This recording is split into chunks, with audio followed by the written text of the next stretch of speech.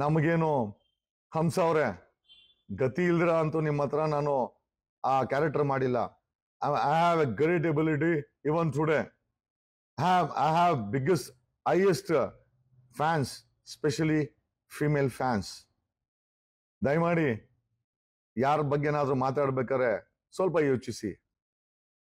ನನ್ಗೆ ಗೊತ್ತು ನೀವು ಹಿಟ್ ಅಂಡ್ ರನ್ ಗಿರಾಕಿ ಅಂತ, ಕುಮಾರಸ್ವಾಮಿ ತರ. ಬಟ್ ಜೀವನ ಆ ತರ ಇರಲ್ವಲ್ಲ.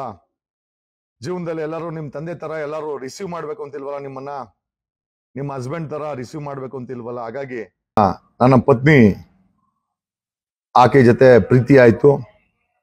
ನನಗೆ ಒಂದು ಹೊಸ ಪ್ರಪಂಚವನ್ನ ತೋರಿಸಂತ ವ್ಯಕ್ತಿ. ಇನ್ನೊಂದು ವಿಚಾರ ಹೇಳ್ತೀನಿ, ಪ್ರಪಂಚಕ್ಕೆ ಗೊತ್ತಿಲ್ದಿರೋ ವಿಚಾರ. ನನಗೆ ಮದುವೆ ಆದಾಗ 24 ವರ್ಷ, ಆಕೆಗೂ 24 ವರ್ಷ. ಆಕೆನ 2 ವರ್ಷ ಲವ್ ಮಾಡ್ತಾ ಇದ್ದೆ. ಆಕೆನೆ ನನ್ನ ಪ್ರಪೋಸ್ ಮಾಡಿದ್ಲು. ನನ್ನ ಮಗನ ತಾಯಿ ಆಕೆನೆ ಪ್ರಪೋಸ್, ಜಗದೀಶ್ ನನ್ ಗೆಂಡ್ರೆ ಇಷ್ಟ ಅಂತ. ನಿಮ್ಮ ಮನೆಯಲ್ಲಿ ನಿಮ್ಮ ಅಪ್ಪ ಅಮ್ಮನಿಗೆ ಹೇಳೋ ಅಂತಂದ್ರು. ನಮ್ದು ಕೊಡುಗೆ ಹೇಳಿ ಮೊದಲೇ ಆರ್ಥೋಡಕ್ಸ್, ಅವ್ರು ಗುಜರಾತೀಸು, ನಾವು ಗೌಡ್ರು. ಎಲ್ಲಿ ವರ್ಕೌಟ್ ಆಗ್ತದೆ ಭಯ. ವರಮಹಾಲಕ್ಷ್ಮಿ ಹಬ್ಬಕ್ಕೆ ಮನೆ ಕರ್ಕೊಂಬಂದೆ. ನಮ್ಮಮ್ಮ ಕರ್ಕೊಂಬ ಅಂದ್ರು. ನೀನ್ ಯಾರೋ ಫ್ರೆಂಡ್ ಇದ್ರಲ್ಲ ಸ್ಮಿತಾ ಅಂತ, ಕರ್ಕೊಂಬಾರ ಅಂದ್ಲು. ಕರ್ಕೊಂಬಂದೆ ಮನೆಗೆ. ವರಮಹಾಲಕ್ಷ್ಮಿ ಹಬ್ಬಕ್ಕೆ ನಮ್ಮಮ್ಮ ಸೀರಿಯಲ್ ಕೊಟ್ರು. ಏನಮ್ಮ ಇಷ್ಟ ಅಂತ ಕೇಳಿದ್ರೆ ಅವಳೇನು ಹೇಳ್ಬೇಕು, ನಿಮ್ ಮಗನ ಇಷ್ಟ ಅಂದ್ಬಿಟ್ಲು. ನಮಸ್ಕಾರ ಕರ್ನಾಟಕ. ಮೊದಲನೇದಾಗಿ ನ್ಯೂಸ್ 18 ಚಾನಲ್ಗೆ ದಯಮಾಡಿ ಕ್ಷಮಿಸಿ. ನಿಮ್ಮ ಆಹ್ವಾನ ಬಂದಿತ್ತು. ಬಿಗ್ ಬಾಸಿನ ಹಂಸ ಅವ್ರು ಬರ್ತಾರೆ, ಹಂಸ ಅವ್ರ ಜೊತೆ ನೀವು ಚರ್ಚೆ ಮಾಡಬೇಕು ಅಂತ. ನಾನು ಸಾರಾಸಗಟಾಗಿ ನಾನು ಬರೋಕ್ಕಾಗೋದಿಲ್ಲ. ಎಸ್ಪೆಷಲಿ ಕಾರಣ ಏನು ಅಂತಂದ್ರೆ, ಹಂಸ ಅವ್ರ ಜೊತೆ ಕೂತ್ಕೊಂಡು ಚರ್ಚೆ ಮಾಡೋಕ್ಕೆ ನನಗೆ ಇಷ್ಟ ಇಲ್ಲ. ದಯಮಾಡಿ ಕ್ಷಮಿಸಿ ಅಂತ ಈ ಮೂಲಕ ನಿಮ್ಮನ್ನು ಕೇಳ್ತಾ ಇದ್ದೀನಿ.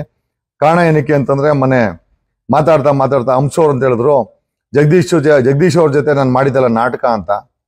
ಇರ್ಲಿ, ಅದು ಅವರ ಭಾವನೆ. ಬಟ್ ನಾವು ನಾಟಕ ಮಾಡಿಲ್ಲ, ಕ್ಯಾರೆಕ್ಟರ್ ಅಲ್ಲಿ ಇನ್ವಾಲ್ವ್ಮೆಂಟ್ ಆಗಿ ಜನರಿಗೆ ಮನೋರಂಜನೆ ಕೊಟ್ಟಿದ್ದೀವಿ.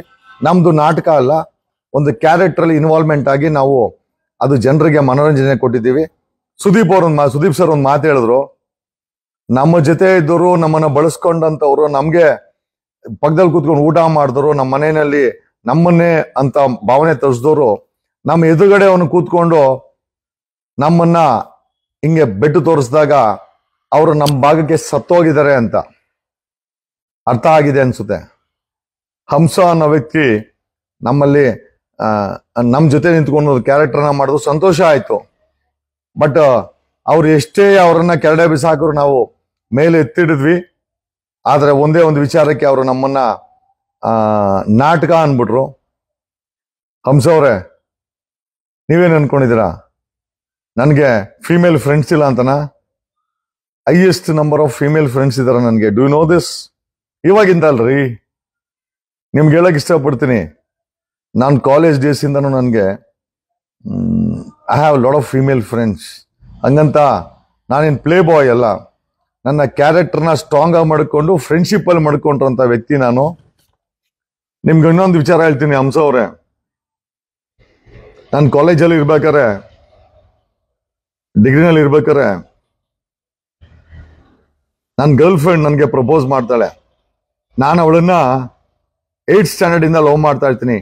8th, 9th, 10th, 11th, 12th fail ಆಗ್ತೀನಿ. ಅವಳು BCom ಸೇರ್ಕೊಂತಾಳೆ, BL ಕಾಲೇಜ್ ಫೈನಲ್ ಇರ್ಬೇಕಾದ್ರೆ ನನ್ನ ಸ್ನೇಹಿತ ಅರುಣ್ ಅಂತ ಇದ್ದಾನೆ ಮನೆ ಹತ್ರ. ಅವನ ಹತ್ರ ಅವಳು ಹೇಳಿ ಕಳಿಸ್ತಾಳೆ, ನನಗೆ ಜಗದೀಶ್ ಅಂದ್ರೆ ಇಷ್ಟ ಅಂತ. ಆಗ ಅವನು ಬಂದು ಹೇಳ್ತಾನೆ, ನನಗೆ 7th wonders of the world ಸಿಕ್ದಂಗೆ ಆಗತ್ತೆ. ಆಕೆ ಗೋಕುಲದಲ್ಲಿ ಇದ್ದಿದ್ದು, BL ಕಾಲೇಜು, BCom. ತುಂಬಾ ಸಂತೋಷ ಆಗುತ್ತೆ. ಕಾರಣಾಂತರಗಳಿಂದ ಆ ಪ್ರೀತಿ ಉಳಿಲಿಲ್ಲ. ಆಕೆ ನನ್ನ ಮೇಲೆ ಕೋಪಕ್ಕೆ ನನ್ನ ವಿರೋಧಿ ಜೊತೆನೆ ಮದುವೆ ಮಾಡ್ಕೊಂಡ್ಲು.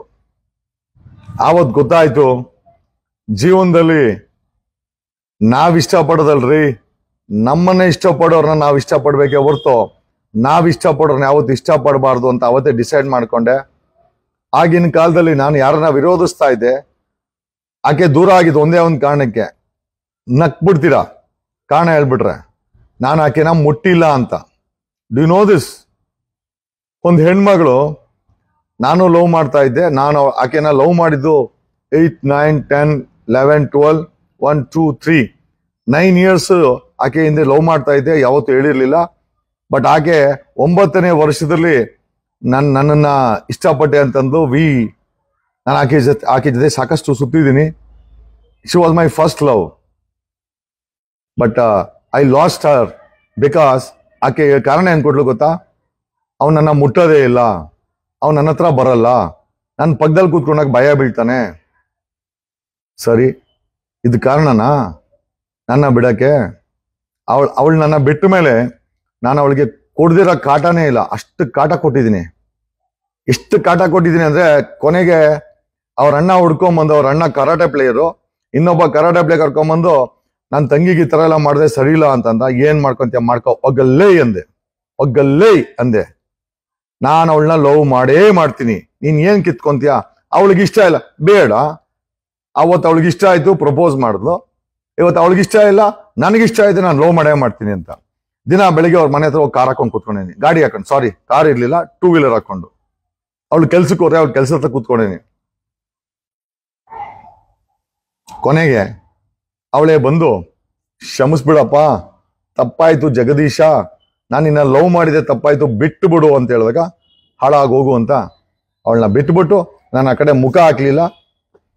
ತದನಂತರ she got married to the person ನಾನು ಯಾರನ್ನ ದ್ವೇಷಿಸ್ತಾ ಇದ್ದೆ ಆತನನ್ನೇ ಮದುವೆ ಆದ್ಲು. ಚೆನ್ನಾಗಿದ್ದಾಳೆ. ನಾನು ಇವತ್ತು ಅಷ್ಟೇ ಆಕೆ ಬಗ್ಗೆ ಒಂದು ಮಾತಾಡಿಲ್ಲ. ಬಟ್ ನಮ್ಮ ಕಾದಲನ್ನ ತಿಳಿಸ್ಬೇಕಾಗಿದೆಯಲ್ಲ. ಓಕೆ. ತದನಂತರ ನಮ್ಮ ಮೇಷ್ಟ್ರ ಅಕ್ಕನ ಮಗಳು, ಗುಜರಾತಿ, ಅವ್ರ ಮೇಷ್ಟ್ರು, ನನಗೆ ಮೇಷ್ಟ್ರ ಅಕ್ಕನ ಮಗಳು. ನಾವಲ್ಲಿ ಮೇಷ್ಟ್ರು ಮನೆಗೆ ಪರಿಚಯಕ್ಕೆ ಹೋಗಿದ್ರೆ ಅಲ್ಲಿ ನನ್ನ ಪತ್ನಿ ಆಕೆ ಜೊತೆ ಪ್ರೀತಿ ಆಯ್ತು. ನನಗೆ ಒಂದು ಹೊಸ ಪ್ರಪಂಚವನ್ನ ತೋರಿಸಂತ ವ್ಯಕ್ತಿ. ಇನ್ನೊಂದು ವಿಚಾರ ಹೇಳ್ತೀನಿ, ಪ್ರಪಂಚಕ್ಕೆ ಗೊತ್ತಿಲ್ದಿರೋ ವಿಚಾರ. ನನಗೆ ಮದುವೆ ಆದಾಗ 24 ವರ್ಷ, ಆಕೆಗೂ 24 ವರ್ಷ. ಆಕೆನ 2 ವರ್ಷ ಲವ್ ಮಾಡ್ತಾ ಇದ್ದೆ. ಆಕೆನೆ ನನ್ನ ಪ್ರಪೋಸ್ ಮಾಡಿದ್ಲು. ನನ್ನ ಮಗನ ತಾಯಿ ಆಕೆನೆ ಪ್ರಪೋಸ್, ಜಗದೀಶ್ ನನ್ ಗೆಂಡ್ರೆ ಇಷ್ಟ ಅಂತ. ನಿಮ್ಮ ಮನೆಯಲ್ಲಿ ನಿಮ್ಮ ಅಪ್ಪ ಅಮ್ಮನ್ಗೆ ಹೇಳೋ ಅಂತಂದ್ರು. ನಮ್ದು ಕೊಡುಗೆ ಹೇಳಿ ಮೊದಲೇ ಆರ್ಥೋಡಕ್ಸ್, ಅವ್ರು ಗುಜರಾತೀಸು, ನಾವು ಗೌಡ್ರು, ಎಲ್ಲಿ ವರ್ಕೌಟ್ ಆಗ್ತದೆ ಭಯ. ವರಮಹಾಲಕ್ಷ್ಮಿ ಹಬ್ಬಕ್ಕೆ ಮನೆ ಕರ್ಕೊಂಬಂದೆ. ನಮ್ಮಮ್ಮ ಕರ್ಕೊಂಬ ಅಂದ್ರು. ನೀನ್ ಯಾರೋ ಫ್ರೆಂಡ್ ಇದ್ರಲ್ಲ ಸ್ಮಿತಾ ಅಂತ, ಕರ್ಕೊಂಬಾರ ಅಂದ್ಲು. ಕರ್ಕೊಂಬಂದೆ ಮನೆಗೆ. ವರಮಹಾಲಕ್ಷ್ಮಿ ಹಬ್ಬಕ್ಕೆ ನಮ್ಮಮ್ಮ ಸೀರಿಯಲ್ ಕೊಟ್ರು. ಏನಮ್ಮ ಇಷ್ಟ ಅಂತ ಕೇಳಿದ್ರೆ ಅವಳೇನು ಹೇಳ್ಬೇಕು, ನಿಮ್ ಮಗನ ಇಷ್ಟ ಅಂದ್ಬಿಟ್ಲು. ನಾನು ಅಲ್ಲಿಂದ ಓಡಾಗ್ಬಿಟ್ಟೆ.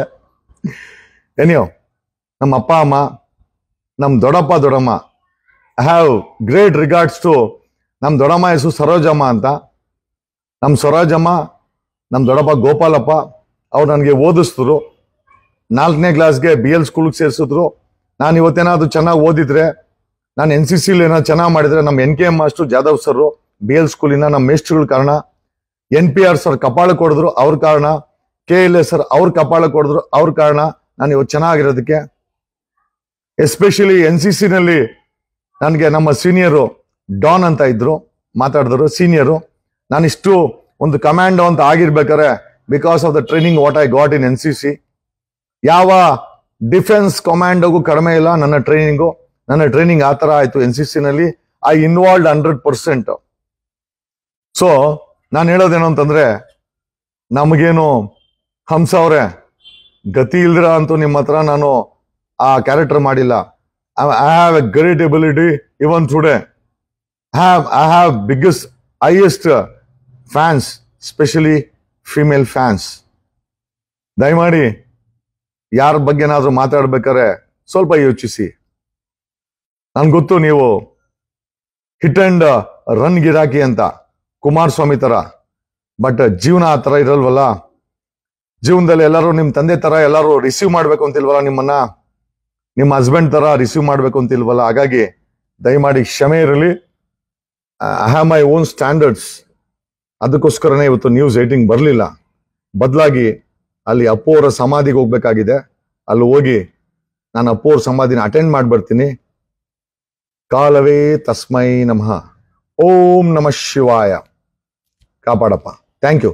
ಆಮೇಲೆ ಮದುವೆ ಆದ್ಮೇಲೆ I didn't no, believe it R not, ನನಗೆ ಕಿಸ್ ಮಾಡೋದು ಬರ್ತಿರ್ಲಿಲ್ಲ. ನನ್ನ ಹೆಂಡತಿ ಗರ್ಲ್ ಫ್ರೆಂಡ್ ಆಗಿದ್ದಾಗ ಹೇಳ್ಕೊಟ್ಟಿದ್ದು. She taught me how to kiss. ಇದು ಕೂಡ ಒಂದು ರಹಸ್ಯನೇ. ಮದುವೆ ಆದ್ಮೇಲೆ ಅದಾಗ್ಲೇ ಇಲ್ಲ, 1 ವರ್ಷ. ಗೊತ್ತಾ ನಿಮ್ಗೆ? ನಂಗೆ ಅದು ಗೊತ್ತಿಲ್ಲ. ಅದನ್ನು ಕೂಡ ಅವಳೇ ಹೇಳ್ಕೊಟ್ಟಿದ್ದು. ತದನಂತರ ಅವಳು pregnant ಆದ್ಲು. This is my life story. ಕೇಳಿದ್ರೆ ನಕ್ಬಿಡ್ತಾರೆ, ಬಟ್ ಆದ್ರೆ ಹೇಳಲೇಬೇಕು. ಹೇಳ್ತಾ ಇದ್ದೀನಿ. ನಂಬಿದ್ರೆ ನಂಬಿ, ಬಿಟ್ರೆ ಬಿಡಿ. ನನಗೆ ಮದುವೆ ಆದ್ಮೇಲೆ ಅದು ಗೊತ್ತಿಲ್ಲ, ಅವಳಿಗೂ ಗೊತ್ತಿಲ್ಲ. ಇಬ್ರು ಪಟ್ಟಂತ ಪಾಡು ಅಷ್ಟಿಷ್ಟಲ್ಲ. ಆಮೇಲೆ ಗೊತ್ತಿಲ್ಲ, ಹೆಂಗೋ ಆಗೋಯ್ತು. ಒಂದು ಮಗುನೂ ಆಗೋಯ್ತು. ನಮಸ್ಕಾರ. ಎಲ್ಲಾರ ಜೀವನದಲ್ಲಿ ಇದು ನಡೆದಿರ್ತದೆ. ಎಲ್ಲಾರು ಬಾಯಿ ಬಿಟ್ಟು ಹೇಳಕ್ಕೆ ಬೇಸರ ಮಾಡ್ಕೊಂತೀರಾ. ನಾನಾದ್ರೆ ಇದನ್ನ ನನ್ನ ಕೈಲಾದ ರೀತಿನಲ್ಲಿ ಹೇಳಿದ್ದೀನಿ. ನಂದು ಲವ್ ಸ್ಟೋರಿ ಇದೆ, ನಂದು ಕೂಡ ಮದುವೆಯ ಹಿಂದಿನ ಕಥೆಗಳಿದೆ, ಅದಾದ್ಮೇಲೆ ಕತೆ ಇದೆ. ಆದರೆ ಒಂದಂತೂ ನಿಜ, ಎಲ್ಲದನ್ನು ತುಂಬಾ ಎಂಜಾಯ್ ಮಾಡಿದ್ದೀನಿ ನಾನು. I enjoyed it to maximum and I live. ನಾನು ನನ್ನ ಜೀವನದಲ್ಲಿ ಏನು ಬಚ್ಚಿಟ್ಟಿಲ್ಲ. ಬೆಡ್ರೂಮ್ ಒಂದು ಬಚ್ಚಿಟ್ಟಿದೆ, ಅದನ್ನು ಹೇಳ್ಬಿಟ್ಟೆ ಇವತ್ತು. ಎಲ್ಲರಿಗೂ ನಮಸ್ಕಾರ. This is what the crush of Karnataka is. Thank you.